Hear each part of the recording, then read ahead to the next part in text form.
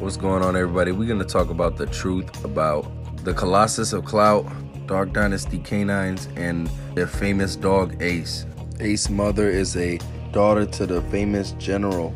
She's the confirmation correct XL American bully. Descendants of Viet Shark's blood, some of the hottest bullies in the game. Marlon has made a name for himself marketing these bullies as American Pitbull Terriers. Using these dogs for protection dogs, he is a very talented dog trainer. He crossed the dogs to other hybrid lines like Spalding Chevy, which came off of Eddington's famous Whopper dog. These crossbreed American band dogs were bred in a selective, pure fashion to be amazing weight pull specimens, creating beautiful XL American bullies. He bred him to another conditioned American bully, beautiful specimen, creating Ace. Now don't let this dog's beautiful structure and amazing conditioning fool you. Here are other examples of conditioned American bullies.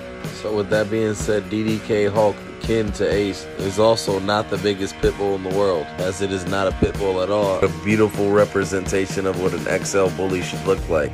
This chart shows a simple representation of what the standards of an American bully should look like.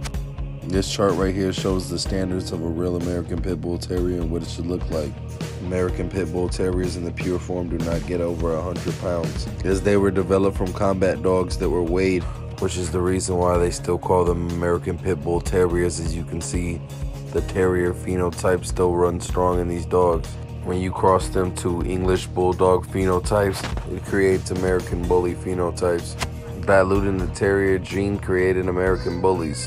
When you cross American Pit Bull Terriers to American Staffordshire Terrier phenotypes, you get classic American Bullies.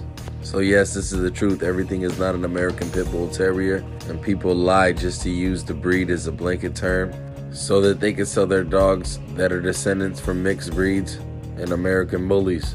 These breeders that mislabel these bullies as pit bulls cry like little babies when you tell them the truth, which can be bad for their health because sometimes they get beat up. I had to beat this Camelot breeder up because he was crying like a little girl because I told him Camelot dogs were not pit bulls. He cried, but it was the truth, and he wasn't game either, so that's why he tapped. Curd him out in 60 seconds because everything is not an American Pit Bull Terrier. Like and subscribe.